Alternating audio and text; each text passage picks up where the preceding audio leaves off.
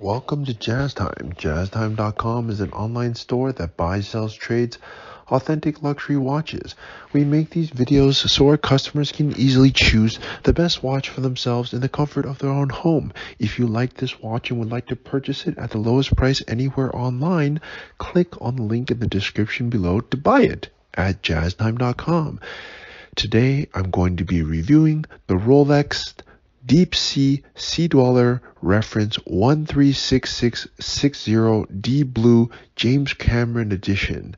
I'm going to talk to you about the bezel, the dial, the case, the bracelet, the movement, give you a little bit of history, compare it to some other things, try it on, and then give you my thoughts. So let's start. This watch is the Rolex Deepsea.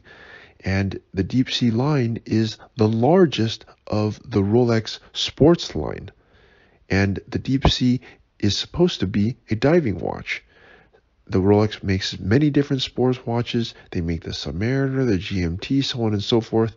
But the Deepsea is their largest, and it can go the deepest in the water, hence the name Deepsea. Now the Deepsea was released in late 2000s, I want to say around 2008 or 2009, and has gone through several different variations to get to the point that we're at now. The first Deepsea, I think, was, as I said, maybe 2008 or something, or maybe a little earlier than that, and it was the reference 116660, and it looked just like this, except most notably, the bracelet was not as big as this one is. The bracelet was using basically a Submariner bracelet. They changed that, and they also updated the movement in the newer version 126660, which was around for, I want to say, 7 years or so. And just recently in 2023, they've released the Deepsea, which is the Deepsea reference 136660, which is what you're looking at right now. So let's talk about what makes this watch different from its predecessor and talk about this watch a bit. Now, since I told you, we'll start with the case. The case itself is a stainless steel case. It's made of 904L steel, which is the strongest, best, most anti-corrosive steel that you can possibly get, and Rolex, of course, uses that. It's 44 millimeters. That's the longest distance across the bezel. From the 8 o'clock to the 2 o'clock position, the longest distance of 44 millimeters. So I would say that people or men, because I believe this is a men-only watch, if you have a wrist size of at least 7.5 millimeters, 7.5 inches, then this watch is suitable for you. Usually, guys with wrist size of 7.5 inches is approximately 180 pounds or larger. Okay, as a guideline.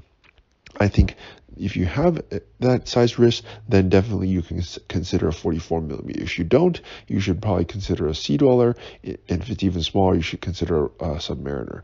Okay, so this watch is for big boys. All right. Okay, now that's 44 millimeters, the longest distance. They don't make any other. I'm sorry, actually, they do make one other watch that's even bigger than this. It's part of the Deepsea collection. It's called the Deepsea Challenge. It's actually 50 millimeters. So you got to be a really big boy to wear that one. Okay, or you can put it on your foot. Okay, so let me turn it on its side. Now, the side profile on this watch, if you check it by millimeters, is quite thick. I think it's around a 14.5 millimeters or so, but it doesn't look that thick. When you turn it on its side, surprisingly, it looks, not that thick. And if you compare it to some other watches, such as the Royal Oak Offshore, it's about the same. The Royal Oak Offshore is also around 15 to 15.5 millimeters in thickness, and it doesn't look that thick. So yes, while it's thick compared to a Submariner, it's not really that thick altogether. Okay, at least I don't think it looks that thick. Actually, you know what? I'm sorry. I'm reading here. It says the thickness is all the way up to 17 millimeters. Okay, I guess it is pretty thick. Yeah, I guess it is pretty thick, but it somehow it doesn't look that thick. I just looked it up right now. So the offshores right now are 15.5 millimeters, and this one is 18 millimeters. Let me give you another reference. The Richard Mille, one of their thicker watches, which is the 6501, which is known to be like kind of a fat watch, it's actually only 16 point something millimeters. So it's actually bigger. But you know what? For some reason, it just doesn't look that big on it. Maybe it's the proportions, the way they set it up. Okay, well, anyways. So yeah, it's a thick watch. So you're not going to be wearing this under no suit cuff. You know, this is a tool watch or a sports watch. It's something that you'll be wearing, you know, or if you're a big boy, then you'll be wearing something like this. Okay. Okay, so that's about the case. And from top to bottom, the 12 o'clock to 6 o'clock, the longest distance across the lug is actually 51.5 or sorry, 55.7 millimeters. So if you compare this to the Richard Mille 6501, which is one of their biggest, if not their biggest, current collection, is actually only 50 millimeters. So it's actually even bigger than the Richard Mille. So if you thought Richard Milles were big, well, then the Deepsea is even bigger. But you know what? That's not a bad thing. They got to make sizes for everybody: small, medium, large, extra large, because there are different sized people. Some people are very big, so they need to make very big watches. Hence this Deepsea. Okay, they should have called it the Big C, because it's actually very, very big. Okay, so now we've talked about the case. I told you it's 44 millimeters in diameter, 55 millimeters lug to lug, and 17.7 millimeters in thickness. That's a big monster. Okay, you got to be a big boy to wear this watch. Now, the case, of course, is a monoblock middle case with a screw down case back. It has a Rolex ring system, by the way, which also has a helium escape valve. So if I turn it on its side, you can see this little helium escape valve. I don't know exactly all the details of how this works, but basically, as I understand, when you go down and dive, there's our gases in there or something, and when you come up, it lets it out. Something along those lines. Okay. Anyways, it has that, so all good.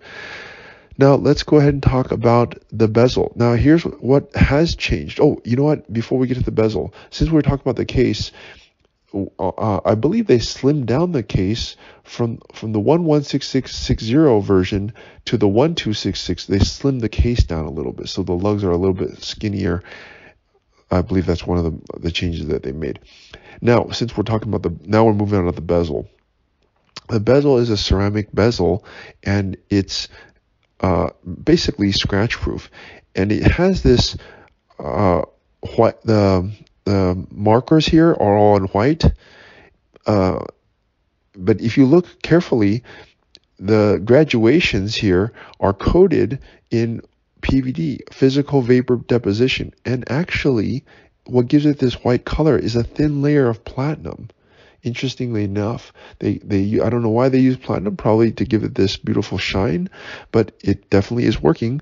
Okay, now the bezel is a 60-minute graduated, and it's unidirectional, rotatable bezel, so that you don't think you have more air than you actually have. Most dives are 60 minutes or less, so that makes sense.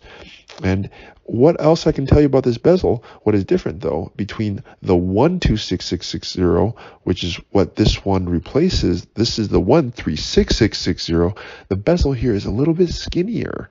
The old bezel, and I'm glad they did this, because the old bezel looked a little bit too fat. The proportions on it were a little bit not right. The bezel looked so fat, and it made the watch proportionally look a little bit awkward. Now with this new version, the 136660, which is what you see in front of you here, the bezel has been slimmed down. And what do I mean by the bezel? I mean the insert, the black part, is skinnier if you compare it to the old version, which makes the dial, just opens up the dial, and I think it makes the proportions on this just look better. Okay, that's one major change between this version, the current version, and the older version. Okay, now let's go ahead and talk about the bracelet. The bracelet is the Oyster Bracelet, doesn't come on any other bracelet, okay? And It's not like Jubilee or Oyster Flex or anything like that. It just comes on this Oyster bracelet that you see, and it's all brushed finish, no high polish, which makes sense because this watch is meant to be worn in the ocean, and you don't. Why should you have a blingy watch in the ocean? Okay, now from the old version, the very first version that came out in 2008, 116660, the bracelet was too small. It was using a 20 millimeter watch or a bracelet, I believe. Same bracelet that was used on the Submariner, but the watch is 44, is 10% bigger. Didn't make any sense. So they changed that in the next version, 126660. The bracelet, I believe, is 21 or 22 millimeters, and it just fits the watch, makes the taper look much nicer and perfect, actually. But what else did they change in the 136660, which is what you see here, the current model, is they got rid of that silly glide lock clasp. They used to have this, not the glide lock clasp, sorry, the diver extension. The glide lock clasp is necessary because you need to be able to change it to put it over the wetsuit or under the wetsuit, or if your hand expands or whatever. But it used to have this really lame diver extension, which nobody used. And in fact, when people came to our office to buy this watch at jazztime.com, because of course you can pick this watch up if you're in Orange County, I would actually have to take that glide lock, that diver extension out because people didn't use it. It actually made the bracelet look very funny, and it just looked lame, to be honest. And a lot of people took them out. And now Rolex wised up and they took it out, so there's no longer that diver extension. So, but you do have this glide lock, which is an excellent option. You pull up on the top here, and then you pull out, and it allows the bracelet to make some changes to it in terms of length. It's a great idea without having to use any tools. So you can slide it over your cuff, under your cuff, whatever, or size it to whoever. So I think that's a great idea. Okay, so let's move on to the movement here. The movement is your standard 3235. It's the same thing as the old version, 126660. It is precise to plus minus 2 seconds a day. It has a power reserve of 70 hours. Nothing extraordinary there. 3235 is a standard movement that Rolex uses in basically almost all of their watches. It's an excellent movement, so there's not a whole lot to say about it other than it's a great movement. Okay, let's go ahead and try this guy on. You know what? I should mention one other thing. The crystal, okay? The crystal is the dome part. Now, the crystal is actually 5.5 millimeters in thickness. That's actually massive, considering if you think about, for example, like the AP Audemars Piguet ultra thin watch, it's about 8 millimeters. This is 5 millimeters, almost 6. So the crystal itself is almost as large as some watches. And if you compare like the Submariner, which is approximately 12 millimeters, the crystal is almost half of that. So the crystal alone here is 5.5 millimeters. Makes sense that the watch itself will be up to 17.8 millimeters. And what else you can know about this crystal is it's actually domed. It's not flat, it's domed, which they don't make any domed crystals on Rolex. This is the only domed crystal that I can think of. It probably has some reason to do with water tightness or something like that, but it's, as you can imagine, pretty much impossible to scratch, and it's super thick. As I said, it probably has something to do with waterproofness. The watch itself is actually waterproof to 3,900 meters or 12,800 feet, which I believe is at the longest that's how far it is to the Mariana Trench. Am I wrong about that? It can go down to the Mariana Trench? I'm not so sure. Somebody let me know about that. Okay, now let's get to my thoughts here. And let me try it on, of course. I am 6 foot tall, 200 pounds. My wrist is 7.5 inches, and this watch fits me perfectly. I would be the type, I believe that I am the minimum size for somebody to wear this watch. If you're anything smaller, as I said, you can go with a smaller watch. But at my size, 7.5, 200 pounds, there's plenty of guys that are 200 pounds, and the watch fits perfect. I think it's a great tool watch, sports watch that you could wear, throw around, be very rough and tough with it. It's pretty much indestructible. I mean, heck, it can go to the bottom of the ocean. So it's a pretty darn good watch. Now, I thought I was going to give you my thoughts. Well, the Rolex basically makes the Sea Dweller, then the Deepsea, which is 44, the Sea Dweller, which is 43, and the Submariner, which is 40. To me, it's basically all one line. It's 40, 42, 43, 44, and you just choose whichever size fits you the best. Never mind what it can do or however they market it. It basically all looks like a very similar watch. And of course, I forgot to mention the dial. The dial. How can I forget? You know what? This dial is also very special. Let's talk about this. You know, the dial is the D blue. It's a James Cameron edition. They also make it in a flat black. This one is special. Why? Because the top part is blue and it fades down toward black like a deep sea. Hence the name Deep Sea. You know, and the dial. It's the only dial that Rolex does with this blue-black gradient. In fact, it's the only watch that they do with any gradient. You know, and I think it's so special, and it mimics the ocean, kind of like lighter at the top and, you know, dark at the bottom. I mean, you know, the only thing they could have done maybe extra is maybe put an island at the top or something. I don't know. Maybe put the Titanic at the bottom. I'm just kidding. But anyways, they made it look like an actual deep sea. And I think if you're going to get the deep sea, you kind of have to go with the actual James Cameron special edition, which is what you see here, as opposed to the black. The black is great, but I think the blue is better. Okay. All right. So anyways, let's get back to my thoughts. I think this watch is fantastic for those who are big guys.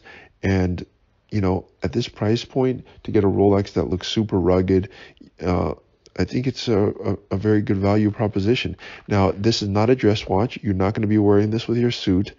And you're going to be wearing this in a sporting type manner. So, you know, or diving or any type of casual wear, you know, not dress wear, not suits, not formal wear. And but for that function, it can really do it. You can take this to the beach. You can take it to a lot of things, and it's very well priced. So, and actually, it's selling above retail. This watch, 2023, is still selling above retail, and I don't see that changing anytime soon because the watch is very popular.